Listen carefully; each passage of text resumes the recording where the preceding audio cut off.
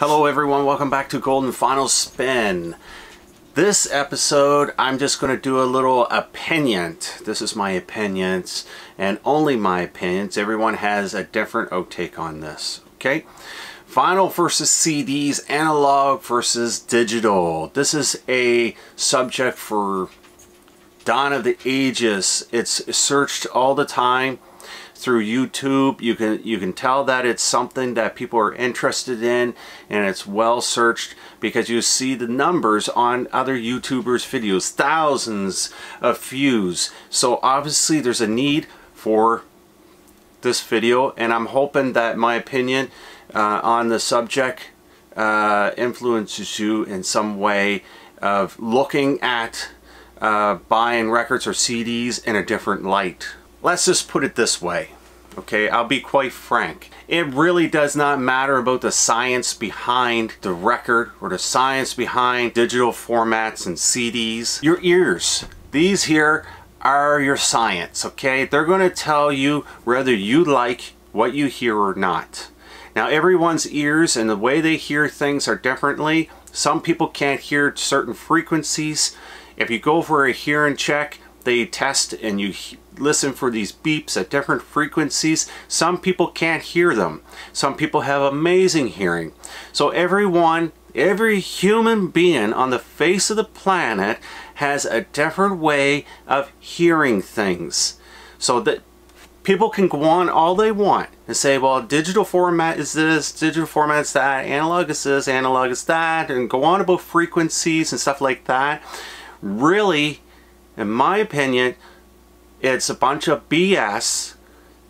You go by your ears. Whatever your ears are telling you, if you like what you hear, then that's what you like. Now, I've been telling myself for years that vinyl is better, vinyl sounds better. Now, the thing is, if you tell yourself something enough times, you're going to believe it yourself. Now, that put me into a back corner as a record collector. Why? Because there's a lot of CDs out there that are not on record. So that's a bonus for the CD, the digital world, okay? Even though I want everything on vinyl, I don't have that option, and neither do you. Sometimes you have to buy for the music. So I tricked my brain all these years of thinking that analog is better, that my ears think that vinyl is better. I haven't really given CDs or digital world a chance, really. Personally, I am just faithful to the vinyl world because I can interact with it. I can own something that I can hold and not lose, unlike digital downloaded formats. I feel that I have something for my money. And I also love the artwork that are on a lot of record jackets. Over the years, I have learned how records work, hence why I build my own turntables now, so I have an understanding of what is going on with the needle touching the record. I understand everything about it, which I don't with CDs. Plus, I feel that I am more than just a customer when I'm buying a record. I feel that I'm a part of something bigger than just being a customer. It feels like I am a part of a community. I'm a part of a club. I'm a part of something more. I feel by collecting and playing records, it offers a more human interaction and connection with each other than any other customer provided sources. Whether it's CD, downloading music, even cassettes. Cassettes is a little borderline there. Over time, I have noticed that record collectors connect more with each other when they're buying records together. Even sometimes when people are buying records, it may not be for their self, and there's this connection there. For example, my post office lady has gotten used to seeing records being dropped off to me, but they're in a record mailer. And over time, she started, you know, curiosity. She'd ask me what was in the boxes because they're all the same. And once I finally told her, she was like, wow, you guys still do mail order records? And then we started talking. There was a connection there. Now every time I go to pick up a box that looks like a record, she's always asking me, what record do you have coming in today, Mark? And usually that leads into other conversations about the artist or experience that she had. And this goes on all the time across the world. And it's not even just people that collect records. There's a connection there to even people that don't collect records. Once they realize that you collect records, they remember the time when original pressings came out, where they were, when they used to collect, their father or grandparents playing them. And then it reminds them, I think my dad still has his turntable. Maybe I'll dust it off and play it. Now, I have never heard any of these kind of conversations or statements when people were buying CDs or receiving CDs in the mail. There's no connection there. People don't know that you're receiving CDs.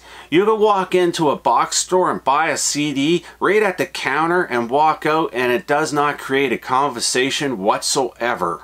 And of course, downloading music, that's even less of a human connection with each other. I have downloaded music many times, especially when they put those download codes inside of our records that we buy. And I would put them on my phone, and you know what happens? Usually I forget that they're on the phone, or I forget what file they're in. And up to, I think it was twice now that I upgraded my phone, and I forgot to file transfer things over to the other phone. So I end up losing all of my digital downloaded music. That brings me to my conclusion. Your ears are going to tell you the answer when it comes to digital or analog. It's good to understand the science, but don't use it to tell you what you like. Maybe you don't like connecting with the world, and maybe you like just downloading your music. Maybe you like just having a CD and shutting down the world around you and having no interconnection with anyone. That is completely up to you. I have a few CDs and I like playing them in my truck, but I don't go crazy over looking for CDs. So that's my outtake on analog versus digital. It really doesn't matter.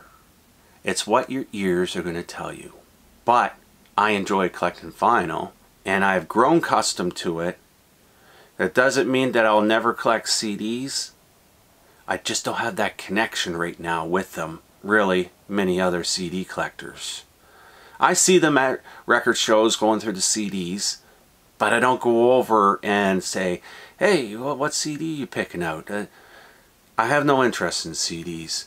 I connect with the music by playing it through vinyl, and I connect with the people that collect vinyl, those that are around me, even those that don't even collect vinyl. So that's where my opinion on digital versus analog is important to me and why I collect records.